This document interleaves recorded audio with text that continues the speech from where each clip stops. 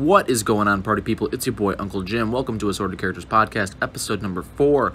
Really great episode for you guys this week. Kind of on the shorter side, but nonetheless, still very good. Got my new friend, Say Less. Went over to his garage studio. Had a lot of fun having a good conversation with him about music, about his record label, and about just a whole slew of other things. If you enjoy music, if you enjoy listening to people talk about their hustle, about their success, this is a great episode for you. So go ahead and listen close. It's real good. Thank you guys for watching as always, and please enjoy.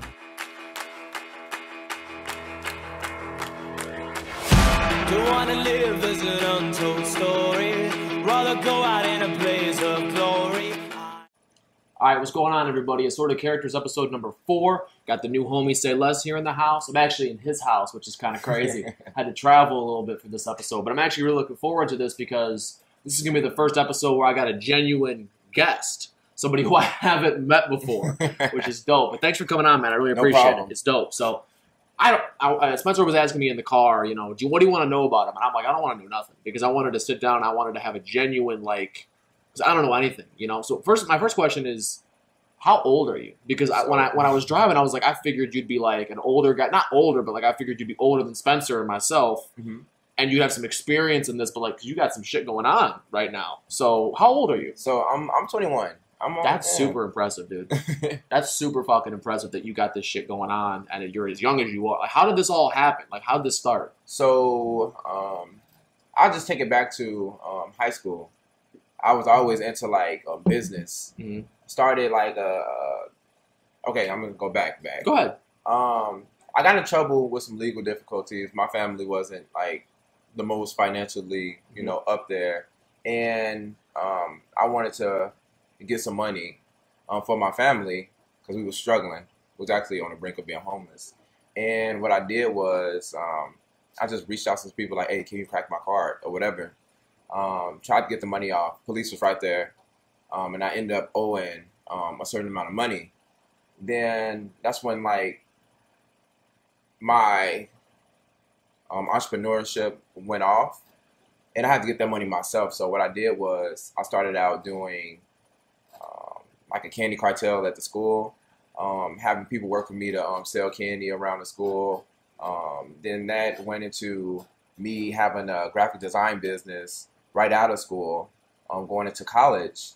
So more out of necessity than like desire, yeah. Right? So like some shit's going on. This money needs to happen right now. So it started as candy. So you'd be the kind of dude who goes to like, you know, Costco or some shit, buys a bulk of candy, and you come back to the school and you sell everything for $1, but you bought the box for $5.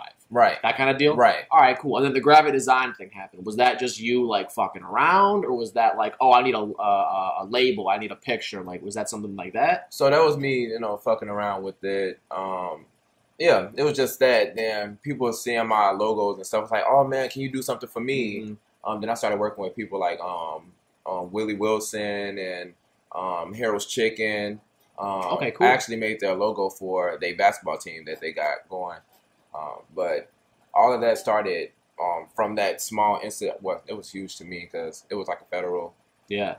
So that was huge. And then... so were you looking at time? Like, you don't have to talk about that if you don't want to, but were you looking at like some kind of shit going on, or was that more of like a low key, like, hey, it'll go away in a little while? It'll go away. Okay. Because I got expunged. So because me and Spencer got in some trouble a couple of years back, mm-hmm. and there was never a like, oh, we're gonna do time moment. Was that like scary for you, like getting that figured out, or was it like it's gonna be all right? Man, that was scary for me. Scary. I was like, yeah, you know, my future is gone. This and that. Yeah, that's how we felt. It was kind of like a moment of like, bro, like it was a reality check for us. Yeah. For sure.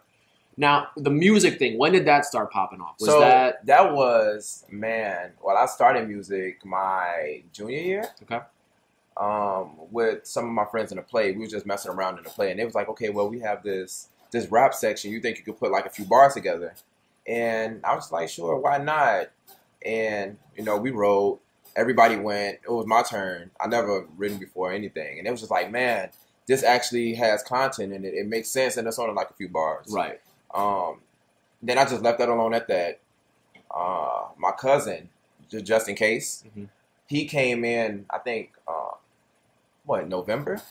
Yeah, it was November. He came in, he saw the garage because it was nothing like this. It was like Yeah. it was like an apartment for me. I had the garage to myself, and he was like, "Man, you know, I make music now and this and that, and I see you doing this.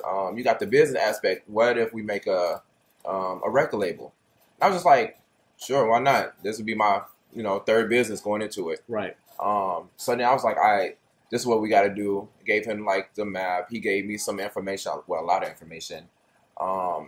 We got a team, and then we just started, fucking up to get what we got. Yeah. So All right, cool. That's how that started. So I understand, like, so it was just kind of an accident. You kind of stumbled into the whole music thing, where it was like, oh, I'm kind of good at this. Let me see how that happened. How did the label like pop off? Because I know that you've now got people coming to you like, hey, I want to record some shit. I need some studio time. How did that happen? So the label, the panda that you see was supposed to be another clothing line that I had because one is Bougie Bunny, which is what I'm wearing. And then I wanted to make something more for just like guys, like, cool kids. So I made the panda with the shades on. And then I just left it alone. Then I never really came back to it. Yeah, never came back to it until Justin K said that we needed a logo. And I was just like, well, the panda got disc on his ears and, it has a nice meaning behind it. And then we just made that, that label. Then after we built the booth and stuff, we made our songs. Oh, they were so trash, low quality and everything. But now, did you start off with just some like basic ass quality microphones and stuff like that, or was that like you mean the quality was trash in terms of the content? The quality as far as what we were doing, we didn't know how to engineer it all. Okay, cool. Like we started out with the most expensive mic in Guitar Center.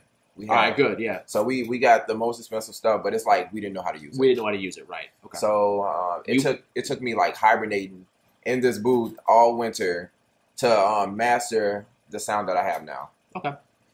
So and what was building the booth like? Was that just like, hey, how do you build a booth and then you did it? Was it something like that, or was this another trial and error thing where you're like, I don't know how to do this, but I'll figure it out? So we have a lot of creative people in our family. And we have some low, constructors and stuff like that. So we had our uncle actually build the booth and our auntie wire some stuff in. So that was just that. And we had to pay them, of course, but there was no issue with that because they built the booth before. So we just used that. So you kind of have people around you that were like, hey, I know how to do X, I know how to do Y, and you brought all that together to make Pandora kind of what it is. You had the graphic design, just in case had kind of the vision. Auntie, uncle, they can build a booth, and then you kind of sitting alone, like you said, hibernating for the winter, and that became, the engineering side. Yes. So it's all these kind of minds coming together to form, what you have here, and that's really cool. I always like hearing stories like that where it's not one person hitting it big because nobody does it on their own, right? Nobody ever does it without any help. So I always love hearing those stories where someone actually gives credit, like, oh man, I didn't know what the fuck I was doing until, so-and-so showed up and helped me have this vision, right? So that's actually really cool. Now, I understand you've kind of been to school with some people that did musical stuff. Tell me about that. Was there a lot of people in your school that did that kind of shit, like your friends, or was that like they dabbled in it, but I was the one really fucking with it? I had nothing to do with music. I didn't even know I could sing until someone told me, like, oh, you can't rap, but, try singing. And, did that. Oh, my gosh. Let me think. Everybody at Prairie State, which I attended, did music. Like, everybody. And I'm just like, that's cool. That's what's up. But, I'm going to stay with the graphic design and stuff like that. Right. If you need logos done or you need a flyer done for your music, I got you. Then that's when, like, Justin came in and really helped me out getting the music down because that's when I just started looking deeper into it. Okay. How many songs do you have? I have, I would say, 20-plus songs. 20 plus? Okay. Yeah. And did you have, like, it on a collection, or is that just kind of single? So I have one EP dropped. It is Don't Trip, Say Less. Then I have, I believe, 3 singles out. I like that. Don't Trip, Say Less. All right, cool. And then 3 singles on top of that. Yes. Okay. That's nice. That's good shit. So I understand now that your next move is you're moving out to LA. Is that a permanent deal, or is that going to be let's test these waters, let's see what's going on? I want it to be. Okay. The environment that I'm in is really holding me back. It's like I feel that. If you're Say going less. to, I feel that. like really, if you're in your hometown, nobody's going to respect you because you're still in your hometown. It's like when you leave, you make something out of yourself there, then you come back, and that's when they respect you. Because that's where everybody's at, right? Right. If you do something there, everyone knows what's up. It's kind of the big fish in a small pond type deal. You're making some noise out here. Oh, yeah, whatever, man. Like you're fucking up, but you're not really doing anything spectacular. You go out there and you make some noise. Now everybody's like, he's good. He's doing something. So are you going with a team? Are you going by yourself? What's the deal with that? So my intentions was to bring the team with me. A lot of that changed when, we still have to build more here Right. and For sure. in Chicago. So two of us will be going out there, but I know the team will still be building. Now here. who's going? It's you and It's me and Leah. okay. And check her work out too. I love her vibes. Okay.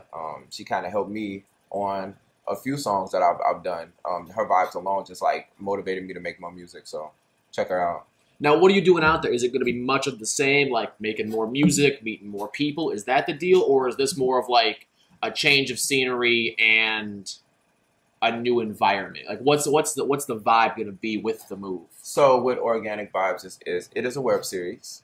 It'll be from Oh, you're doing a documentary type thing with this move. yes. That's cool too. Okay. Yeah, so that's going to be a web series, and it's going to have 8 artists from different parts of America just showing their talents. And you've connected with them via the YouTube game, via Instagram, whatever. Okay, cool. Yeah,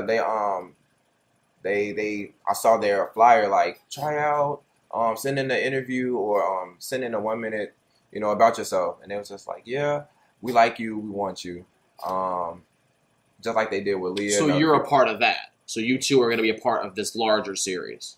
Okay, we'll have to check that out then. That'll be cool. That'll be super cool. All right, so with the LA thing, the other question I have is when you're out there, are you trying to network with people, or is the Definitely. main goal? Okay. Yeah, definitely networking because this game, and I'm just gonna take out a lot of gems. Like people can take gems from me if they want, but it's more so networking than the actual talent nowadays. Oh, I was just blessed to have a little bit of both. Yeah. But more so the networking because It's more so, you hit one and then you meet people, right? So you got to have a little talent to make one happen, whether it's, Lil Nas or whatever, hit one with the Old Town Road. Now you're making songs with Cardi B, like he kind of did. You know what I mean? You need one, but after that, everyone wants to fuck with you. You get one song that everybody hears, now you're on, right? Because, so for you, that's kind of got to be what it's like. It's like, let's keep grinding the music, but at the same time, keep those ears open and, see what happens in that regard. Right? Definitely, because one thing is everybody music sucks until you have that one. Right, exactly. And then when you have that one, everything they look back on is a perfect song. So, it does take that one, like you said. That's super true that you say it like that. Like, everybody sucks until, then you hit that one. Now your backlog collections. Oh, that's all good, dope. Right. Because nobody, I hate to say it, nobody wants to see somebody succeed. Nobody wants to, because that means I couldn't do it, right? If you get big, right, now Spencer didn't do it, and now he's resentful, right? And that's, people are so cruel in that manner where it's like you can't be glad for someone's success because you weren't able to do it. But once you do hit it big, it's like, I knew that guy, I knew that guy. We were friends back in the day, right? Oh, his music's so dope, check it out, because they're trying to, come on your coattails. You know what I mean? That's why I tell people the road to success is to get out that environment that you've been in so long. I haven't left Illinois when it came to like music and stuff. So now you've been out of the state before, but not in terms of the music. Yes. So have you done shows? I've done shows. I've done shows with I did a show with Queen Key, Corporate. I did shows with Good Kids, Mad City. It's a great organization. It's youth making awareness to this gun violence and political issues. So. It was great to be on, especially out here, man. This was a bad weekend for us. This last weekend was bad for us, So I'm a little out of the area, but I mean, when you hear about it, it breaks your fucking heart because at the same time, this is the city that my sports teams are in. I hang out downtown a lot. When you hear about it, it breaks your heart because no matter who it is, no matter where in the country it is, it's fucked up. Yeah. You know, so you always want to see organizations like that succeed. You always want to see people making activist changes because it's it's good for everybody. Now, to kind of get away from the interview, I had a couple of questions for you. The first question I had was, who would you say your biggest inspiration is sonically? Prince. Really? I did not see that coming. Yeah. You like Purple Rain type dude? Yeah. So it's Purple Rain. I saw the symbol on the walls. That's why I thought about it. His everything about him is just different. The vibe is like he is himself. Like, and that's why I wanted to make a record label for independent artists. Mm-hmm. So then you can express yourself. They, a record label will put you in a costume and just throw you out there. But it's like, be who you are, because when who you are, you can relate to other people really. Right. So Right. When you become a commodity, when you become somebody else's packaged and wrapped up version of music, you're no longer able to relate to people that are normal, right? When you are the industry, nobody else is the industry unless you're in the industry, right? So when you become that packaged, inauthentic version of yourself, you're no longer fucking with people that are normal, right? So it's super weird to see when artists, especially when they are underground and then they explode. It's like, what the fuck happened here? What happened to the whole sound that you had a little while ago? What happened to that? And what happens is money gets involved, dude. Money is the root of all evil. They get signed, and now now that you're on the label, you got to do what we say. You got to make songs this way. You got to do this, and it's so. I think that's the most toxic part about music, about Hollywood, about anything, because when you look at these indie artists, they're able to make whatever the fuck they want. And the minute you get signed, it's not you, it's us. It's our money now. And I think it's the lack of support. If indie artists have so much more support from themselves or the other artists that they meet, that's why it's so good to network when you're at these open mics or these venues, because you can relate to each artist and not feel like nobody's on your back, nobody's pushing you. So now I got to get signed. So then I have to do what it takes to get this money. If we have to support from each and every artist that if everybody can kind of come together, right? What's the phrase? Rising tides raise all ships, or some shit. Like everybody succeeds, and that's why I hate this whole idea that if one person's successful, it takes success from somebody else. If you blow up, everybody should be happy that he did it, right? Everybody should be happy. Say Less made some shit out of himself, because that should push everybody else to do better. That means Chicago's getting put on the map some more. That means that, independent artists are getting put on the map some more. Nobody should be upset that one person succeeded when they did it, because it just means that there's more room for this area of people to blow up, right? So I hate that idea that, one person succeeds, that means I can't do it. That's not what it means. It's the exact opposite. It means that you have a better chance now, because people are going, this kid blew up from Chicago, he's on whatever label. I want to get in on that. Who else is in Chicago? Can I go out there and find, some people? Let me meet him. And how do you know any other talented people? And then you're like, I know this guy named Justin. He's great. Right. Now Justin gets big. You know what I mean? So it's not what you know, it's who you know. Now somebody knows you. Now they're bigger too, right? So I think it's so toxic. It's just so toxic. Now you're not into like the hip hop. You're more into You're a singer? Yeah, I'm more so a singer now, but it's like I do everything. You do everything. All my music is different. The first songs I made are all rap. Then I just went into singing a little bit, but a lot. But it's going to be more so whatever I want. Like, there's no box with me. That's what I'm trying to go for. Don't put me in a box. Don't put me in a box, right? And that's important, too. Music, people have broken down into genres, right? And that's weird. That's weird to me. Because music's just a collection of sounds, right? It's not like movies where it's like, visually that's an action movie. I know what that is, right? With music, you can make a country song that sounds like a rock song. You know what I mean? Like, it doesn't need to be broken down into any one particular genre. So when I see artists like, Chance did this very early on, Kanye was first, blending a lot of different sonic styles into one kind of genre, that was huge, right? Early on. That. And, now everybody does that. You can't make what's J. Cole say? You can't make a platinum song without a melody now, because that's kind of what's become the norm. Right? You can't just come out with a bunch of bars and think you're going to make a good song anymore, which is kind of how hip-hop started. And now you're getting those, like, singer, songwriter, rappers. Who's the kid, Spencer, the 18? I used to live with my parents. Who's that kid? I'm still 18. Khalid. He's kind of done that shit. Where, like, it's hip hop inspired, but Frank Ocean. Yeah, that's a good one. You know what I mean? Blending all of these different styles together into a more collective genre, and I think it's kind of become its own genre now. Yeah, right. It's more so now a religion.